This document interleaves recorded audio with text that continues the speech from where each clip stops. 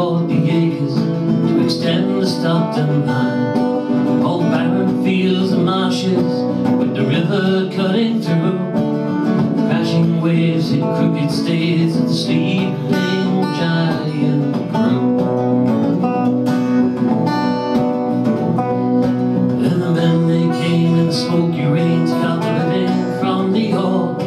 And steel they made was being laid 10,000 miles or more in the river blue. In the river blue.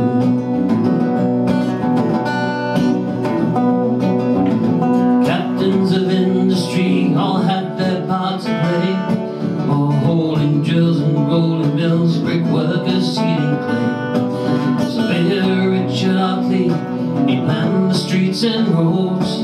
He formed the joints with the compass points from the markets to the toll. And the town spread south from the river mouth, tall buildings sold the view. And the welcome trade from the steel they made brought a wealth they never knew to the river blue. To the river blue. In the veins of these industrialists, a burning civic pride. The railway men who'd hammered pins across the riverside. Foundation stones of history now buried underground.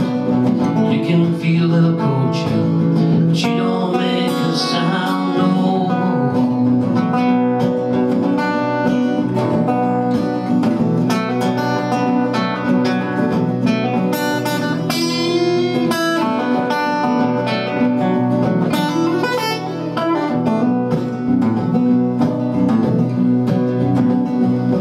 Come welcome me, my lady, in this urban paradise.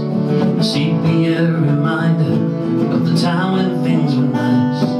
We stroll along her bridges when the sailors' paths have cleared. Hand in hand, my fair one, we better go while it's still here.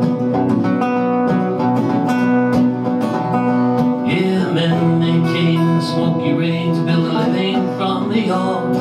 And steel they made still not decayed, gone centuries before the river knew. And the river knew.